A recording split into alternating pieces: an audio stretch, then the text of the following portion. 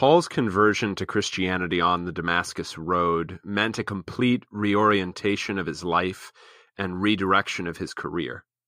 Having been confronted and commissioned by the living Christ, the apostle went forth into the world of his day, no longer as a persecutor of the church, but as a dedicated proclaimer of the Christian gospel.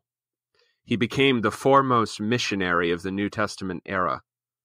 Significantly, the same Paul who delighted to discourse on the grace of God and the salvation divinely prepared for and offered to a fallen humanity, also provided Christians with earnest instruction concerning the necessity of their standing in a holy dread of the Almighty and employing the fear of God as a motivation for sanctified living.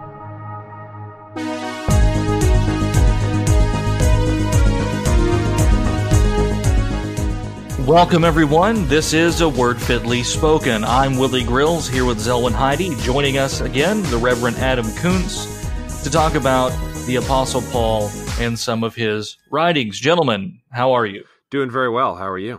Doing well. How is the weather in Fort Wayne? Today it's beautiful. The clouds have departed for the first time in a while. And, we're enjoying life again because we're experiencing vitamin D in a natural form. So it's very nice. There you go. Zelwyn, how's the whaling industry? Whaling industry. Well, up here in the far reaches of the north, it's cold, not surprisingly. And it snowed again last night. So I'm not sure I'm going to get vitamin D for a while. But that's just the way it goes. Well, that's okay. You can go to the Trading Post. You can go to the Trading Post and get your vitamin D supplements. I don't know what beaver pelts to vitamin D supplements are these days, but you should be pretty good. I hear the gentlemen from the Hudson Bay Company are very understanding with the natives. All right. Well, and Illinois continues to be mild, as Illinois is in everything except for politics. So we've come today to do this episode on Paul, particularly Romans and Philippians, and we're kind of doing this episode now for a special reason. We want to dedicate it to the memory of the Reverend Dr. Walter A. Maier Jr., or Dr. Walter Maier II, as he's better known. And so here we are to talk about Paul and Paul's epistles, one of his most favored subjects. Gentlemen, any comments on Dr. Maier before we get into the subject for the day? Yeah, Dr. Maier had 70 years of ordained service in the Lutheran Church Missouri Synod. He was a vice president of Synod. He was pastor in 3 different churches, New York, Pennsylvania, and Wisconsin. And he served for 48 years at Concordia Theological Seminary, first in Springfield, Illinois, in better times politically, I suppose, and then in Fort Wayne, Indiana, when the seminary moved in 1976. So we want to dedicate this episode to his legacy of expounding Paul, especially on whom he wrote his doctoral dissertation. We were all in that last generation of students that would have had him in the classroom a little bit. He was on Greek readings, I think was the last thing he was doing when we were all at campus. Right. So that's right. I feel kind of privileged, to be able to sit underneath him, even if it was in somewhat of a limited capacity there. But his legacy lives on in the teaching of his son and in the books that he wrote and the various essays and papers, which maybe we'll link to in future episodes and articles. Well, gentlemen, let's get to it then. We talked in a previous episode about the book of Hebrews and did a little bit of Paul posting there as well, but this is going to be an undisputed Pauline episode. Yes. We might want to start then with this book of Romans here. Now, Romans is arguably one of the most famous books in all of the Bible, certainly among the most famous epistles, and a very commonly cited one in Protestant circles, wouldn't you say? Yeah, and I mean, really anywhere in Western Christianity, because the debates that we've had in church history, whether they were about grace or free will, predestination, and then in Reformation times, certainly about justification by faith, those debates are all being sourced out of how you read Paul. Well, I think what's going to surprise a lot of our listeners is that Romans is more than chapters 3, 5, and 8. And well, I think the one that people really love these days is 7. Maybe a misreading of 7, but yeah, well, yeah, that's true too. There's a whole blogging industry built up around that. But yeah, that's right. It's not as important, and Paul's legacy is not as big in Eastern Christianity. Certainly, I understand to their deficit that they have not had these debates to the intensity that, say, Augustine did, or later on Luther did in Reformation times. So Paul is massively important, not only biblically and historically, but also in terms of church history. If you don't know Romans, you sort of don't know what anyone's talking about in the West. What will be a good summary of the book of Romans? I mean, we're going to do a longer summary here, but if there's one central theme, what would it be? It's Paul explaining to people he doesn't yet know, in the way that he knows other congregations, what his gospel is. What is the message that Paul proclaims and desires to proclaim, using Rome as a base in the future, potentially, even to the western edges of the empire in Spain. What is Paul's gospel? And you can say that concisely as the righteousness of God in Christ Jesus, which comes by faith alone. So Paul's going to use this tagline from the prophet Habakkuk, that the righteous one shall live by faith, as a way of explaining what it is that he's proclaiming throughout the world, both to Jew and Gentile. Very good. Well, shall we start going through the chapters and talking about them? Yeah, I mean, I think that the reason it's important for people to dig into Romans, whether they've done it before or they're going to do it after they listen to this, is because the term gospel is thrown around so widely within almost any variety of Christianity. And if we're not really clear about that, then we will have a lot of the confusion that can result from misuse of scriptural words in non-scriptural ways. Because it's so prominent in the Bible, it's a word that anyone who's claiming to be Christian wants to use. The precise nature of that gospel is really important, which is why Paul, in writing to people he doesn't know, defines it beforehand. There's an insight there, I think, too, about how Romans functions as a cover letter for Paul's mission, right? So I send this ahead. I'm going to introduce you to more, but I send you this letter to start with so that you can know what I'm about beforehand. So Paul understands his doctrine of the gospel, his teaching, his preaching as the primary thing about his mission. So how he defines that gospel is of the utmost importance. And that's why Romans has had such importance in church history. Very good. Well, all right, guys, let's start with chapter 1. Don't know why I dramatically paused there, but well, you have to build up into it, right? That's right. People come to Word Fitly Spoken for the suspense. and the random comments too. So you may be surprised to learn, listeners, that we're going to talk about paranormal activity in chapter 1 because it's all over the cattle place. Mutilation by chapter 10. Right, it's happening. Chapter 1 is controversial at this point because it's kind of the locus of dispute about what homosexuality is and how the Bible defines it. It's almost helpful to go, when you go through Romans, to think, what are people saying about this that is contrary to what the scripture plainly says? So where Paul describes the practice of homosexuality as connected with growing idolatry and horrible punishments meted out to sinful human beings, it's interesting that in the present day, what's being debated when certainly scholars talk about Romans 1 is whether or not Paul means, just an abusive relationship, or is this people who can this really mean two people who really love each other? I think what's interesting about that is that the reason to pay attention to academic debates is because eventually they get into the church. And so if you go back and you look at scholarship on Romans, you can find people arguing as early as the 1970s that the men who lie with other men in Romans 1 are really people who are just being like abusive to social inferiors. And it really doesn't have to do with homosexuality per se. So by the 1990s and the early 2000s, that argument is now inside the church. It's inside the pulpit. It's inside the Bible class.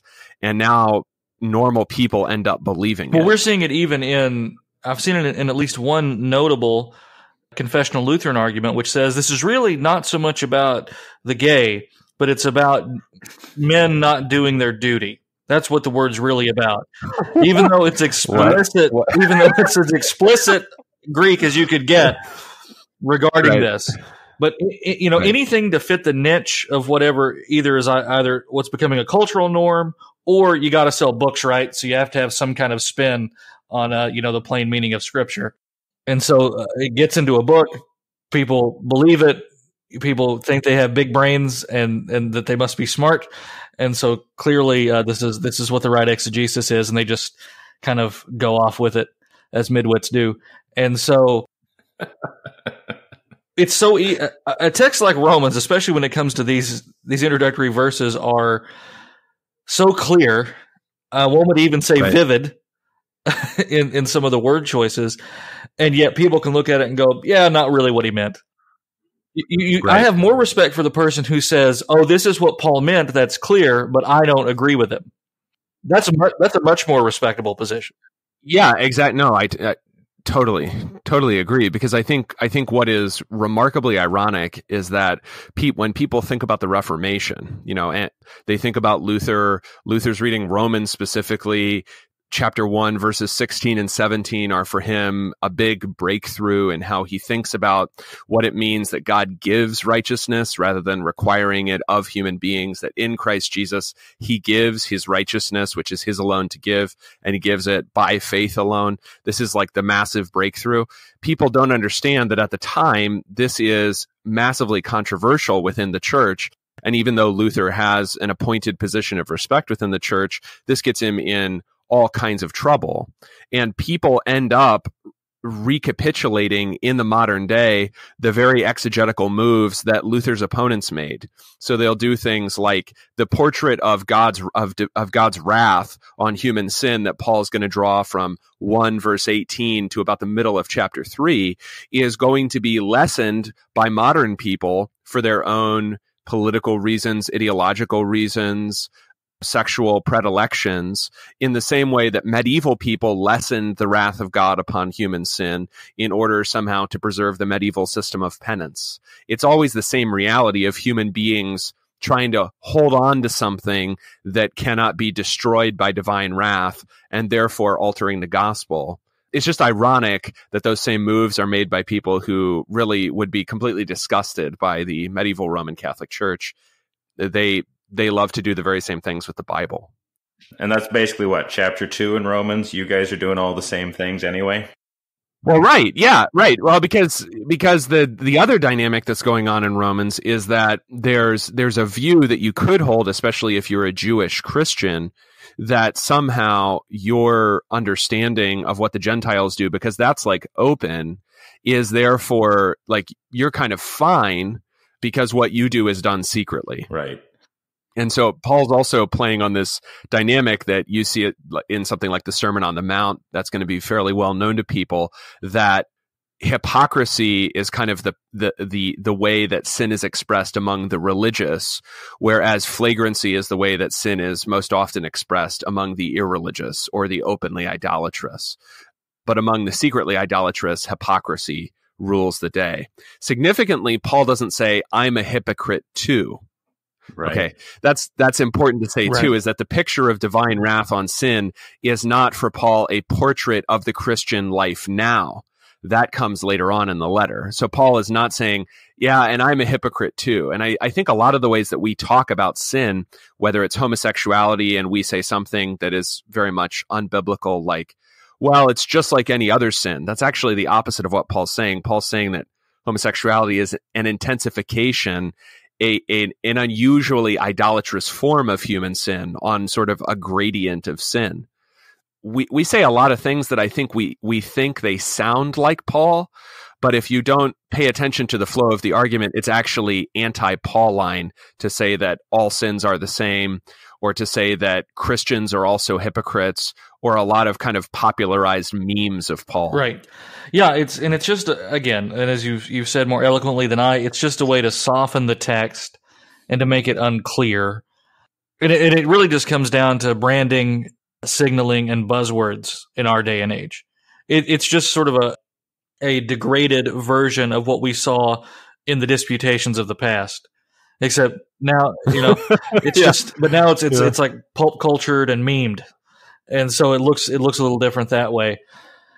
And and all one has to do with sanctified reason, anyone who's regenerate ought to be able to at least see clearly what Paul is saying in a lot of this, but we have to, for the sake of whatever signal, whatever brand, whatever special interest, we have to change the meaning of the word and make Paul into something that he's not, rather than letting Paul's word stand.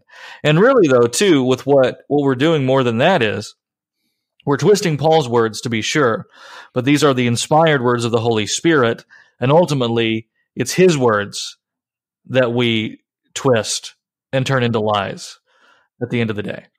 And the stakes are huge, because what happens is that as the law is lessened in its sternness and clarity, then too the flow of Paul's argument after the middle of chapter 3, then he begins to speak about the gospel very clearly and who are the true sons of Abraham, the nature of sin in Adam and the nature of salvation in the new Adam, Christ. If you dilute the law, you dilute the meaning of the gospel. The gospel itself comes to seem not only grayer and weaker, but then I think finally unnecessary. And that's what we run into with certain people who would want to soften these introductory chapters. It's the idea that the law is merely some rhetorical thing. Yes, right. Yeah, that's all it is. And it might make you feel bad, but it's only there kind of, it's like the tee that you set a baseball on. And I don't know, is that analogy going to work? It's just a setup. I don't know. Let's go for it. I just don't want to make it up as I go along. But it is. It's just this rhetorical thing. It's just kind of a setup to get to something later, as if there's no real consequence, and it's not meant to really be this stern, because it's all going to be undone anyway later on. Well, I think what's interesting, though, is that I think some people, in their desire to uphold the severity of the law and say, like, Paul is saying, I'm a hypocrite too, I'm a sinner too, so we're all sinners. Yeah. They're actually kind of tearing it down inadvertently.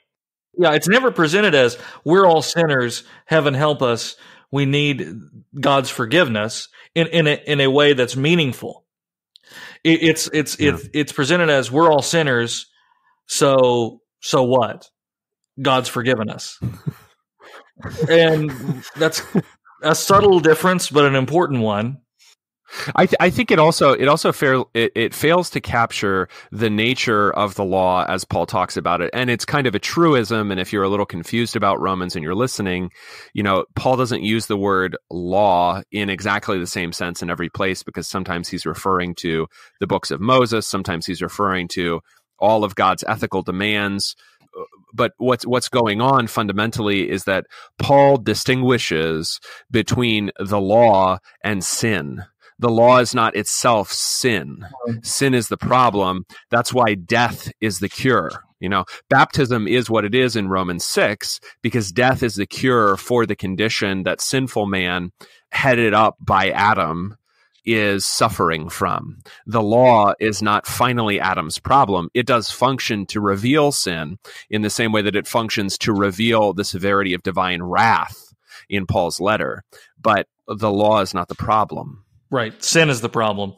Law is merely diagnosing and indeed condemning. But at the same time, we say the law condemns as if God doesn't also condemn, as if it's law apart from a judge. And we drive that wedge as if the law is its own thing that sort of exists out there. The law becomes a boogeyman. But the law condemns simply because we condemn ourselves in sin, and ultimately we'll be judged by the great judge.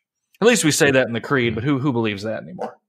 Well, I think you make a great point with that, though, Willie, because how often do we, within our current context, view the law as being something that's kind of separate and distinct from those who execute the law? So we don't have a lawgiver in any real sense. We have the executive office. We have, this body over here that now someone else has to put into effect. And I think that's kind of affected the way we think about this. That's good. Right. Yeah.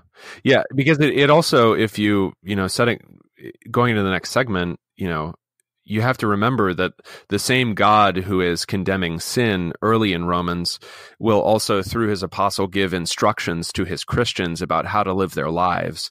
And if the law is in and of itself evil, none of that actually makes sense. It makes sense if you understand them as those freed from the condemnation of the law. There is no condemnation in Christ Jesus. And now free, they also delight in obeying their Father's will. No. Paul simply gives them instructions on things to do so that they won't do them, and then he can let the gospel predominate. Isn't that why God, nobody ever means any instructions they ever give? When you tell your children to do something or to not do something, you don't actually mean it. You only want them to feel bad so that you can then tell them that you love them, and it doesn't really matter that they set the curtains on fire or whatever. Or whatever. All right, we're coming up on the first break. We'll be right back with more Word Fitly Spoken.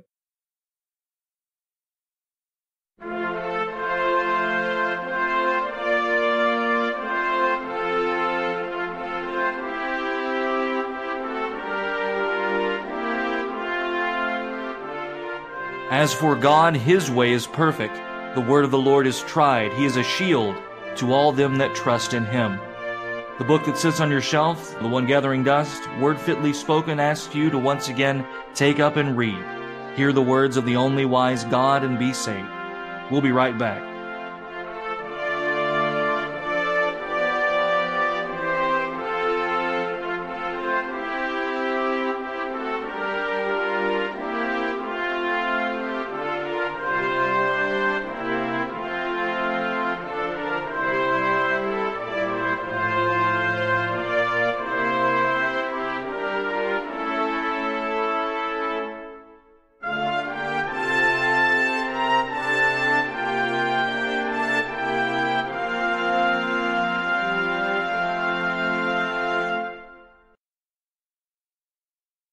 Welcome back, everyone. You are listening to A Word Fitly Spoken. Willie Grills, Zelwyn, Heidi, and Adam Koontz talking about the Apostle Paul's epistle to the Romans.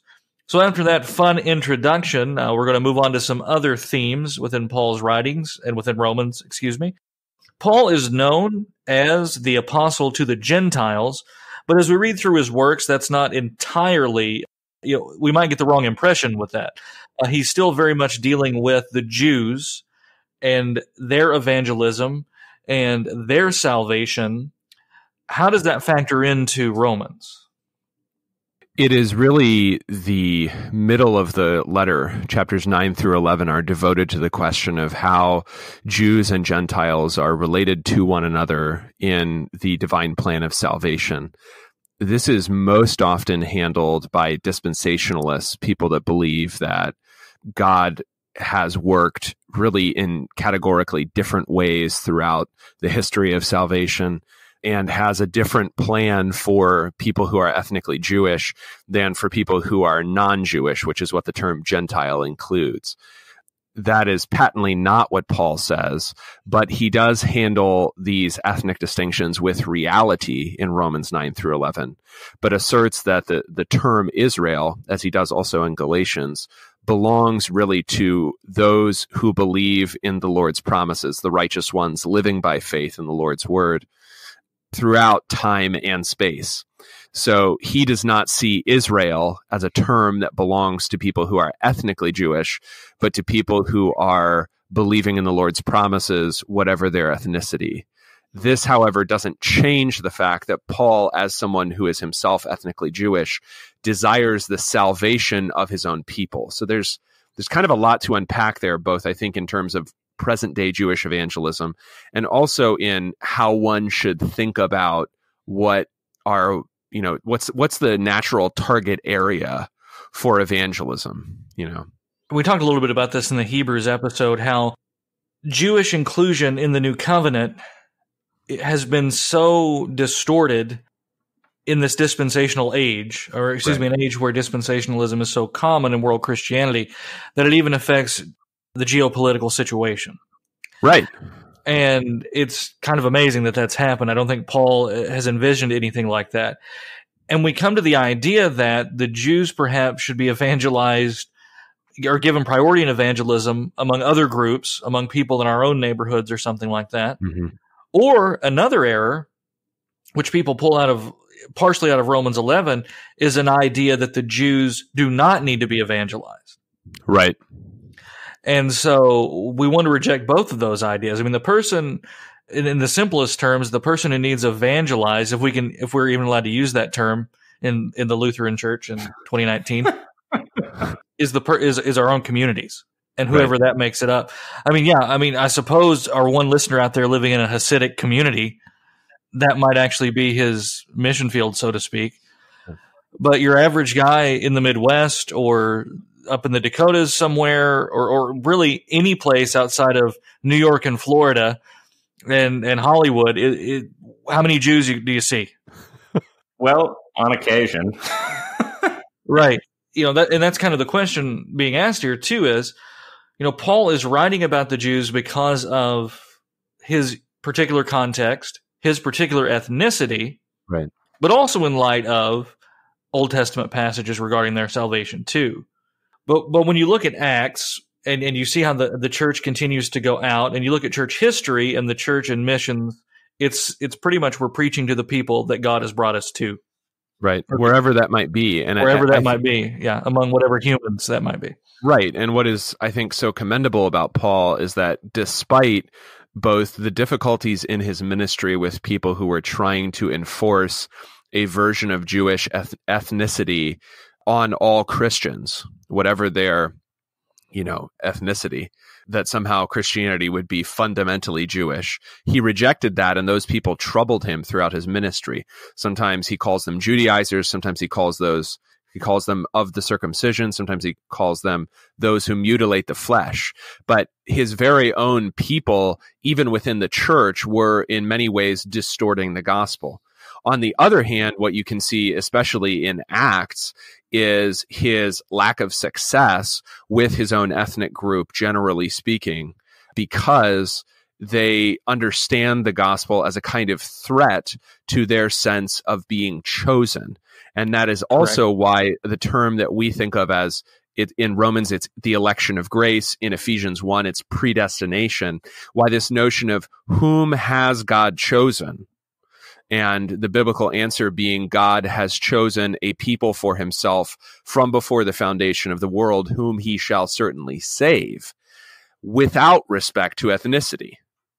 That is understood both in Paul's time and today by many Jews as a threat to their ethnicity, as if not to be chosen on the basis of ethnicity is somehow an insult. But that's why you keep getting discussions of what does it mean to belong to Abraham? What does it mean to be Israel throughout Paul's letters? Because those are the very things that Judaizers are arguing with him about.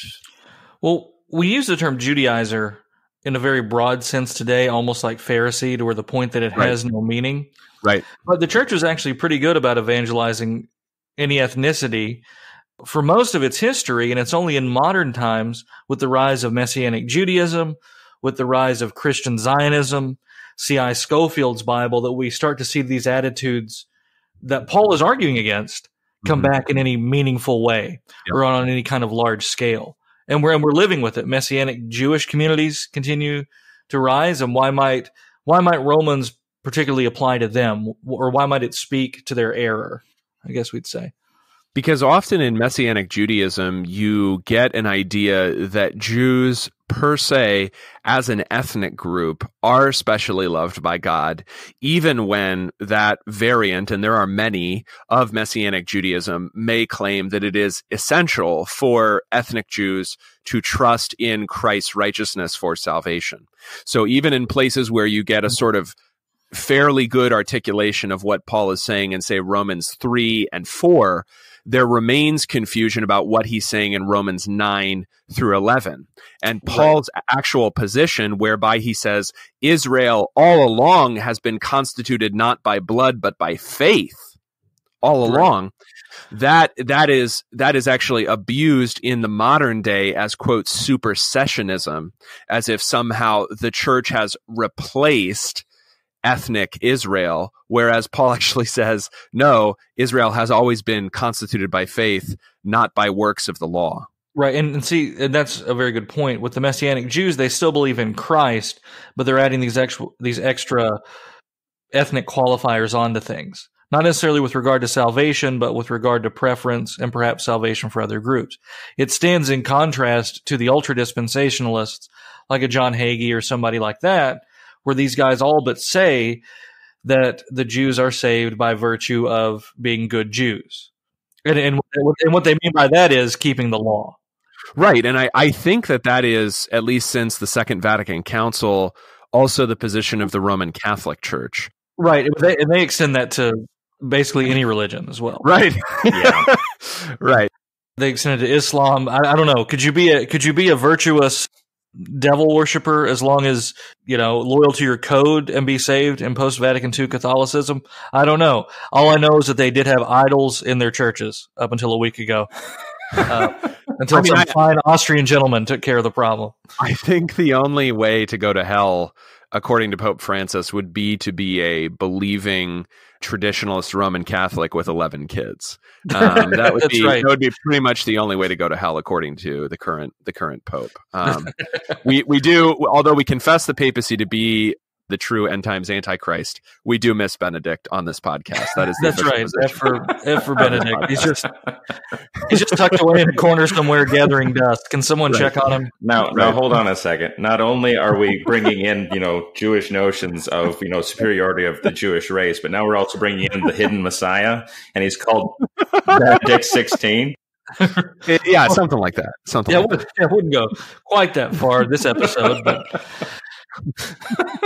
we will discuss the Lavender Mafia at another time.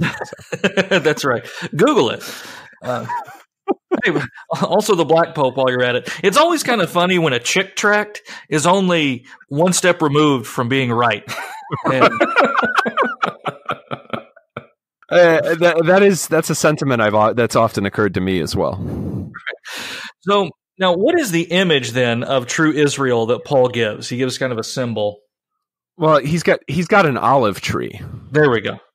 And he speaks of grafting, in which case Paul understands that what the way that he's trying to portray not the constitution of Israel, which is by faith, but sort of the real ethnic dynamic that is also narrated in Acts, whereby if you follow the progression of Acts, you get Jews and God-fearers followed by Gentiles on their own coming to faith.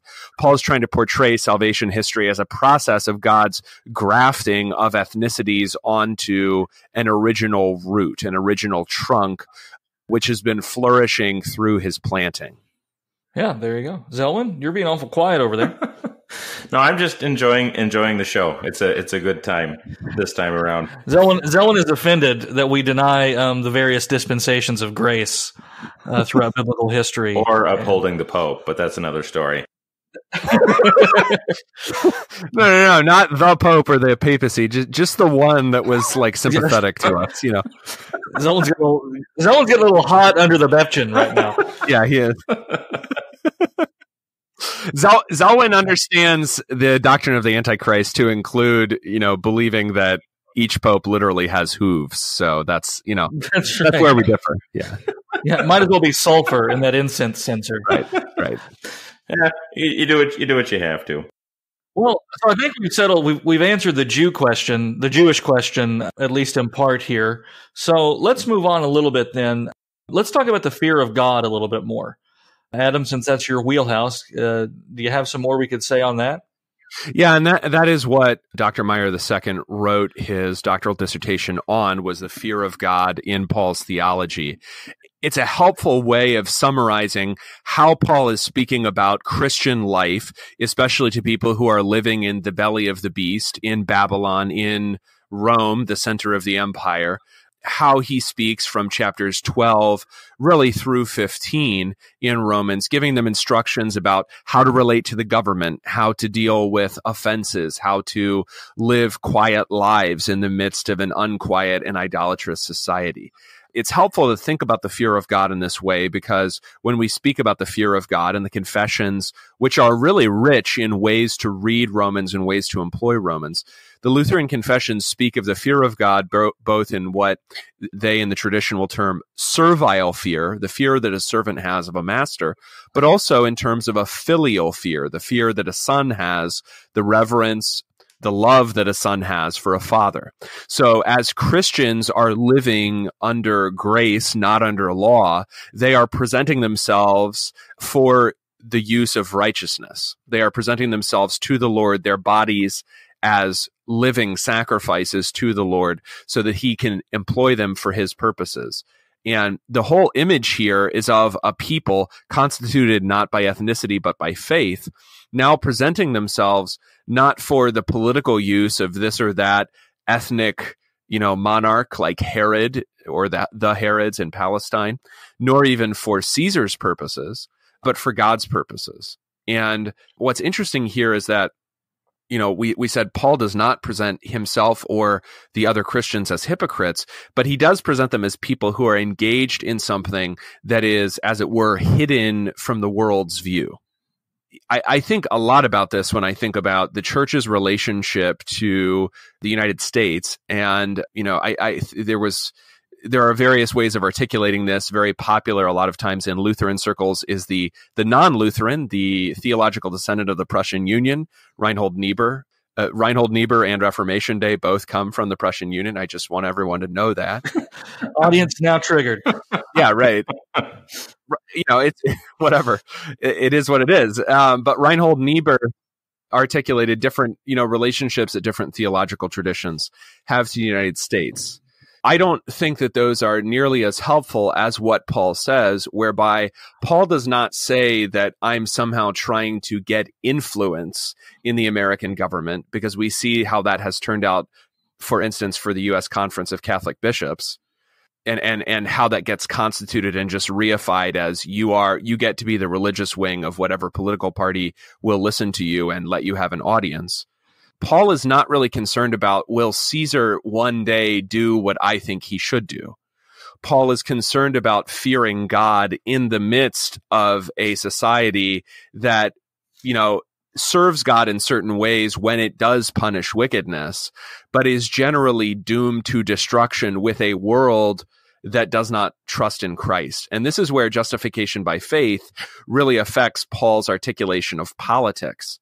Because if the righteous is justified by faith in Christ alone, then a seeking of justification through a greater extension of political influence simply is not in the cards, which is why, for instance, in Romans 13, Paul does not present us with a plan to take over Roman imperial government.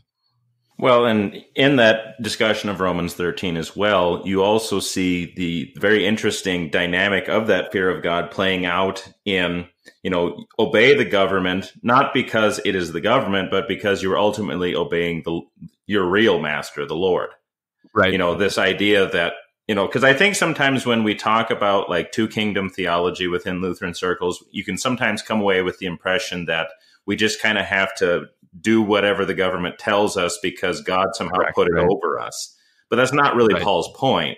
Paul is really just saying we are to, obey as far as possible, but because we are ultimately obeying our true Lord and Master in heaven, the one who has, who can cast both body and soul into hell.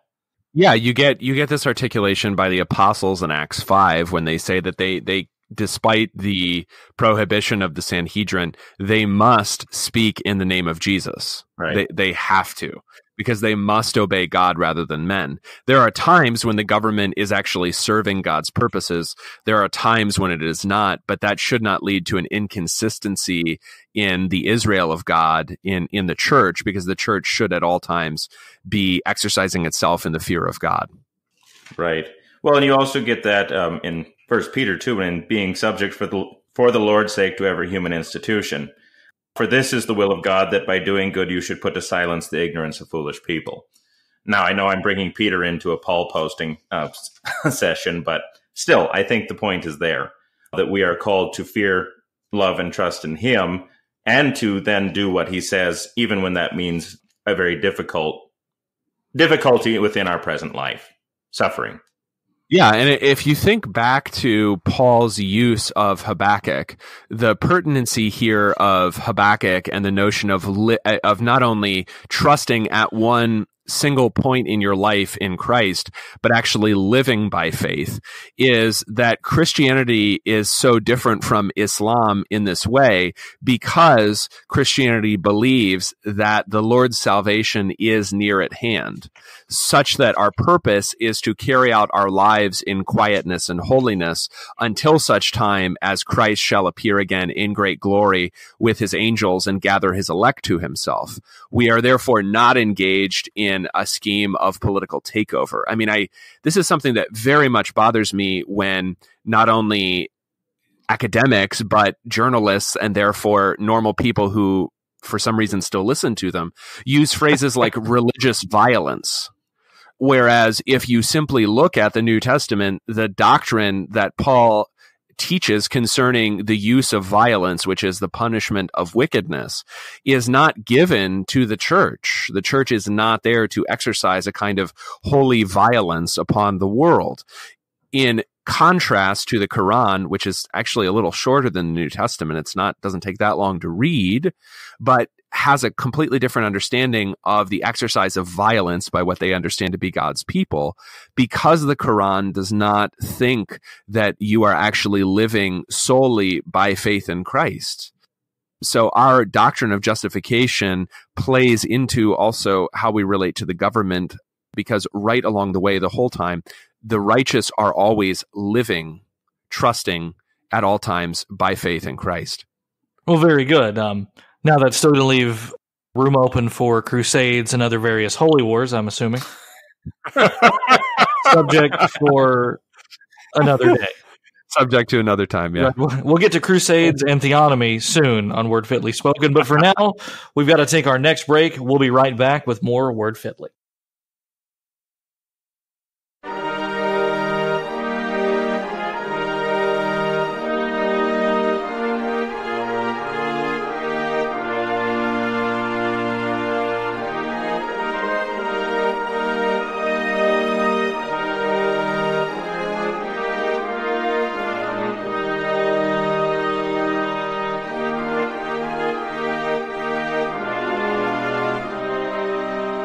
The word of the Lord says, "Get wisdom, get understanding, forget it not, neither decline from the words of my mouth." You can check out all of the Word Fitly Spoken podcasts on Podbean, iTunes, or your favorite podcast app. We'll be right back.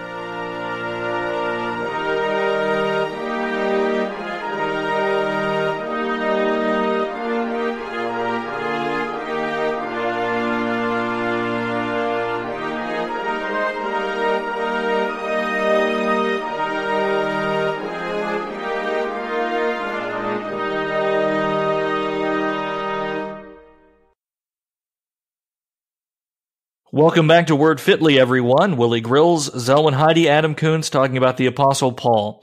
Well, guys, we had a fun jog through a few chapters of Romans there.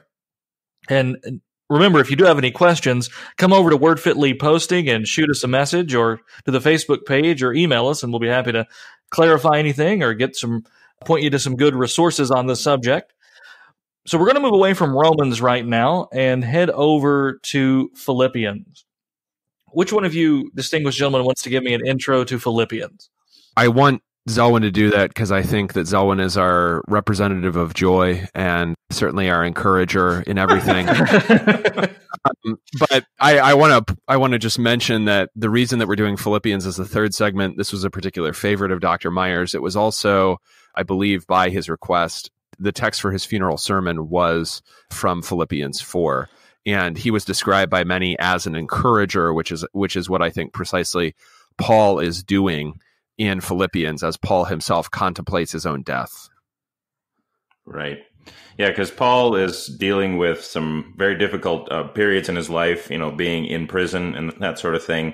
And he's writing to the church in Philippi a very encouraging letter. In fact, I would argue maybe even the most encouraging letter out of all of the New Testament epistles. Oh, yeah. I mean, Does he say anything bad about Philippi? I'm not even sure. Well, there are definitely people in Philippi, the dogs, those who mutilate the flesh, those who make much of themselves, whose end is destruction. But those are clearly his opponents. He separates them from the congregation. So, yeah, the congregation is not riddled with insanity like the Corinthians.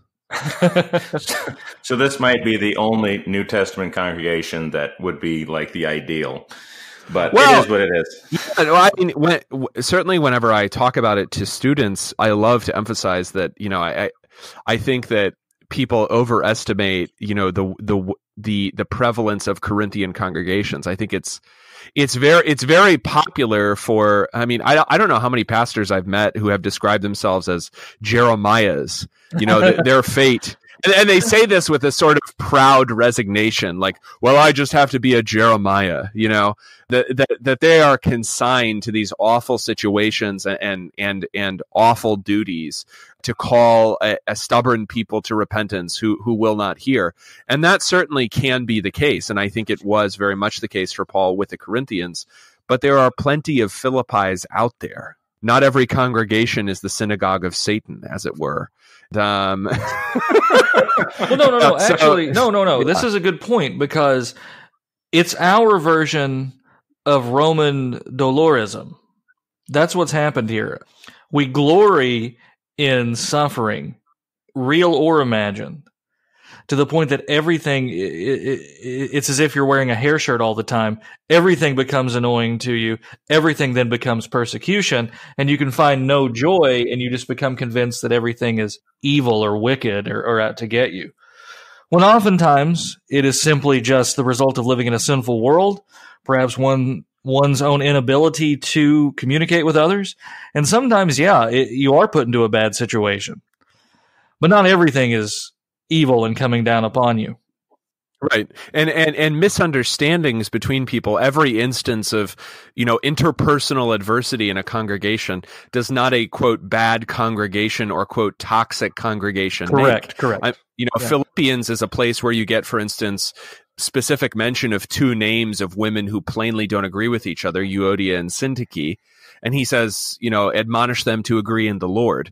The fact that not everything is roses is simply life. But there's this prevailing idea in certain circles that if things are going well, if the congregation is peaceful or contented, then you're probably compromising somewhere. Right? That the only way you can be faithful is if you've angered everyone, or if everyone's mad at you. And that's not the case, because that's not what the Bible says.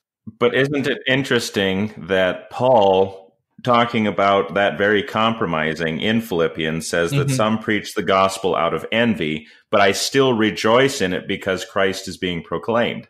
Right.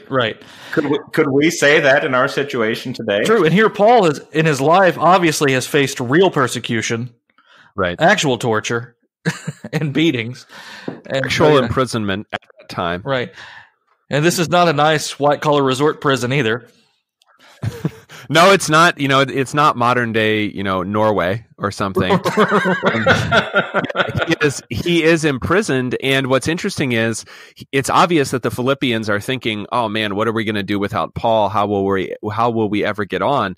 Because Paul will explain his imprisonment as, well, really, this has served to advance the gospel. So I think that Paul's joy proceeds out of the understanding that the gospel, as he says it this way in 2 Timothy with regard to the same situation, I am in chains, but the word of God is not in chains. And that's what he rejoices in, that whatever actually happens to him, if he remains alive, that will be for the comfort and not for the sorrow of the Philippians. But if he dies, he says that's gain. It's like the hymn, "What is this world to me?" except Paul actually means it when he sings it. But you guys quote Philippians 4:13, I can do all things through him who strengthens me, when you're like lifting weights or something, right? Are you saying the Christian bodybuilding groups of the early 90s and late 80s were misapplying this verse, Zelwyn? Is that what you're saying? Yes. I'm just going to say it plainly there. That's right. Hot takes only here on Word Philly Spoken. The spiciest. So We're going to get letters from the remaining American gladiators who converted and are now making a living doing this. In youth group gyms throughout the suburban South. Right. Right. We're going to get letters from guys named like Turbo and Max with 2 X's, but also from like Pastor Schmidt somewhere. Yeah.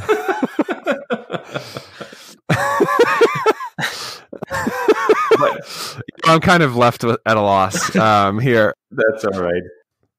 Well, I think what's also so great about the book of Philippians is dealing with this tension between, our present situation and the difficulties that we might be facing as Christians, especially with Paul being in prison, and also the joy that will actually come forth from that grief, knowing that God's control, God's providence over all of these things is actually so great that we can rejoice even in the very worst of circumstances. And so that's why I think Dr. Maier's, constantly referring to rejoicing in the Lord is such an apt thing for us as Christians, because we are joyful.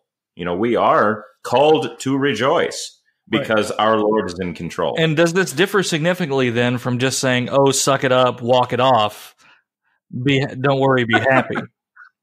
Yeah, I mean, it does substantially, because a lot of times when people use that kind of very pop culture level stoicism, there's nothing else in mind other than simply enduring that moment. And that is not what Paul is saying, because Paul has this really lively awareness that what seems like an eternity when you are in pain, when you're actually suffering, as he is imprisoned, that can vanish in a moment, and its significance and its seeming power over you can vanish in a moment, because Paul is looking, as he's looking at the advance of the gospel and the flourishing of love among the Philippians, for the day of Jesus Christ. Philippians has not only an accent on joy, it also has an accent on the second coming of our Lord. And it's because of that lively awareness that the Lord can return at any moment whenever he so chooses, not according to some dispensationalist chart concocted, in 1952 at Dallas Seminary or something, but according to his own plan and purposes, which are hidden from us.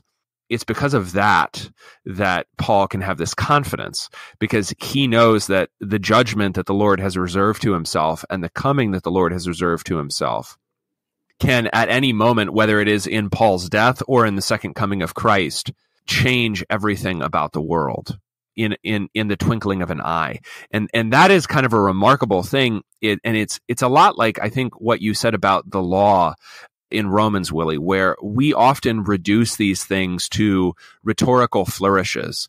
The law and God's wrath as a rhetorical flourish before you do the second half of the sermon, which is happy, or the mention of a second coming as just kind of like something that we believe. But Paul is looking at these things as realities, and because they are realities, they really affect how he thinks about, what does it mean to me that I will die? What does it mean to me that the Imperial Guard has control over me right now? It means very little, in fact, because I believe that Christ is in control of the heavens and the earth. That's very well put. Maybe kind of building off of some of that, though you're talking about Stoicism, a Stoic idea that kind of just suck it up, just kind of endure the moment, kind of has this kind of static quality to it. Like you're just kind of there and I'm just kind of letting it happen to me, but I'm not going to be affected by it.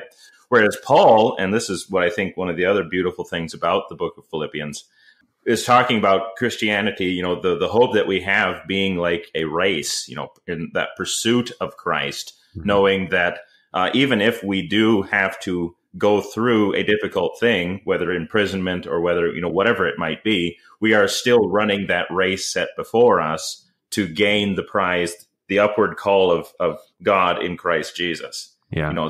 This athleticism of Philippians, I think, is a big part of the joy that we have of as Christians.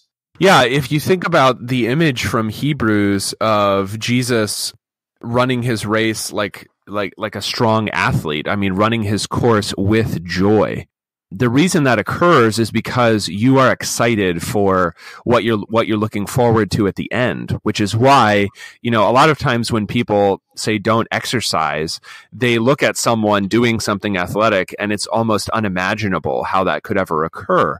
But the reason someone can go through the pain, the training, any kind of endurance that's called for is not because he loves, the twinge or the pain or the, grueling exercise, whatever discipline is required. It's because he loves the prize, because he's striving for what comes at the end. And for Paul, that's the resurrection. It's a lie to say that you don't want to win in any sport. That's number one, it's un-American, but number two, it's simply not true. I don't know, maybe for long distance runners, I don't know. But the idea that you would compete and not want to win is simply silly. That's why the man really needs to want to win. We need some kind of struggle in our life. And this goes back a little bit to the beginning of the segment where there's kind of this love of misery that infects pastors a lot and others. But you want to overcome that because you do want to strive for the prize, but we become rather defeatist. One, because we don't see our physical lives as very active. Hashtag I have the body of a heavy reader or something like that. and we also don't see our spiritual lives as active. We do understand that salvation is passive, but the Christian life is not inactive because of that fact. Are we not actively engaged in spiritual warfare? Is prayer itself not an active discipline in the Christian life? Do we not even discipline our bodies for the sake of this?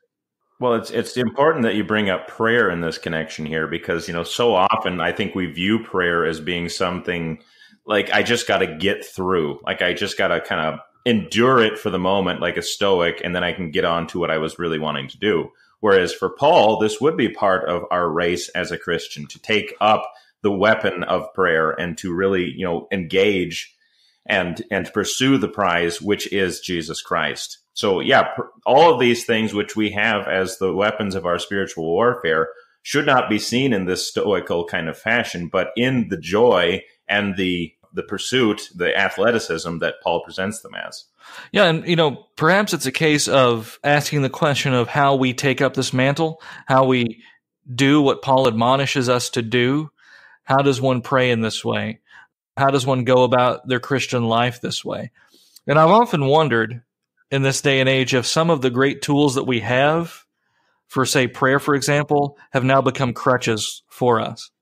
Apologies to Cramner, because we like having the prayer offices and such set down, and those are good, but it does become this idea of, well, I opened up the treasury, or I opened up this prayer book, and I went through this little rite here, and I'm good. And that's prayer. Boom, prayer's done.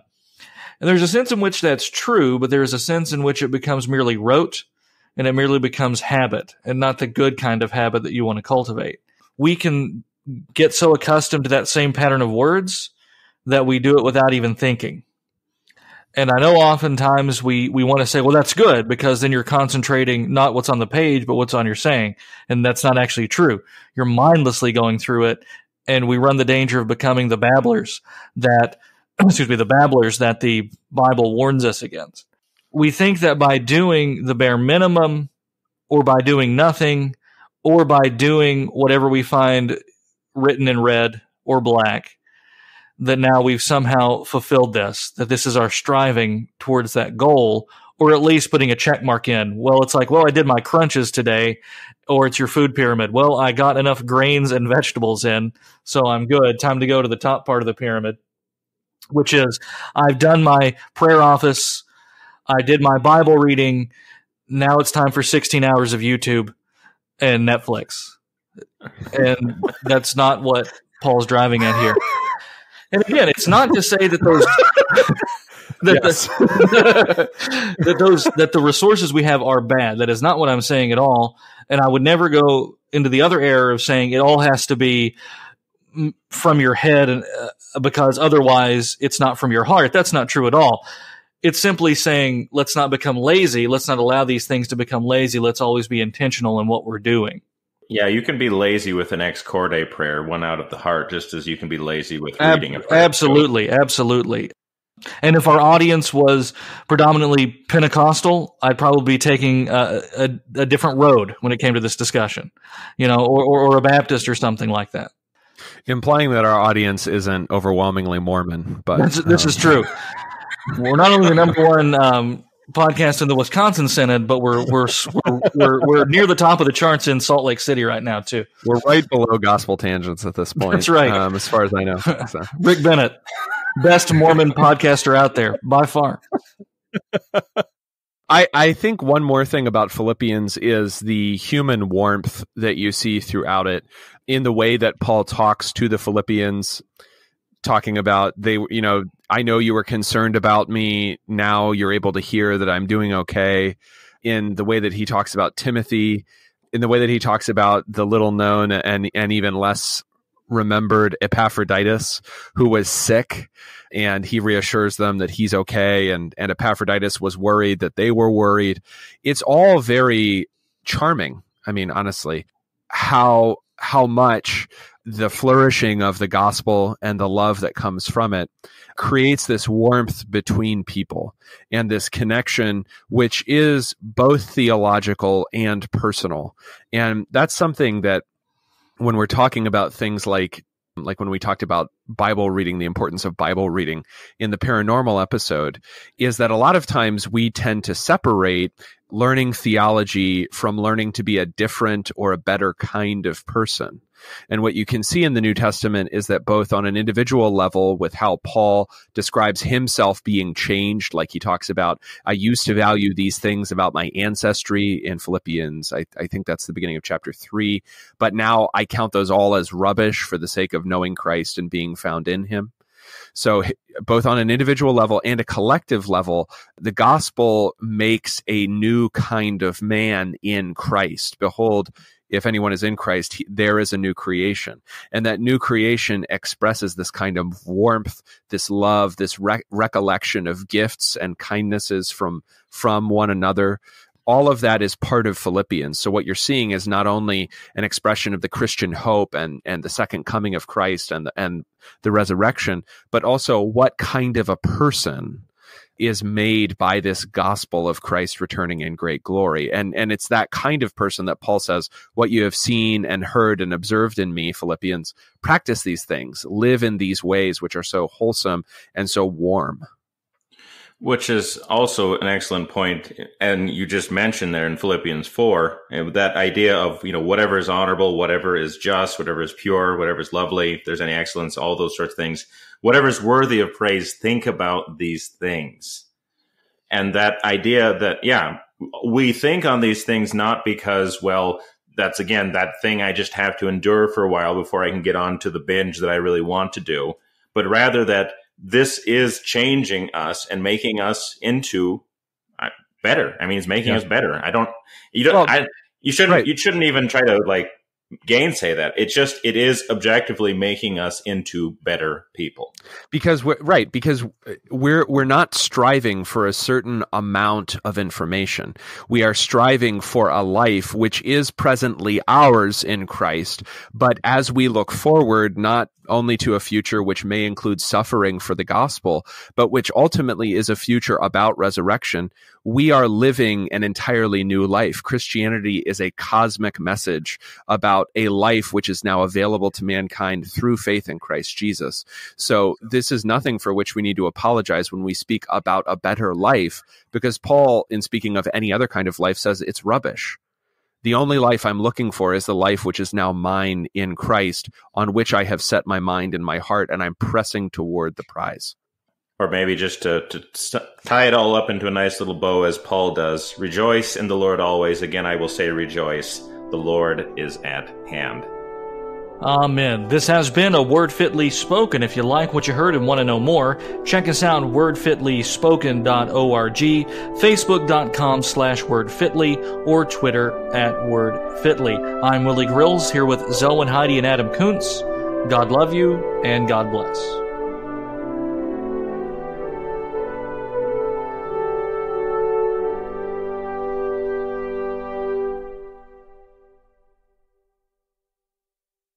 The name Walter Maier is not unfamiliar to our listeners.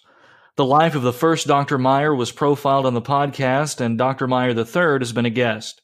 In between those two men stood another great man of God, with zeal for truth and fire in his bones, Walter Maier II.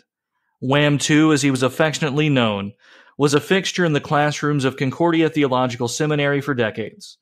Especially edified were those privileged to hear him teach about Paul's epistles.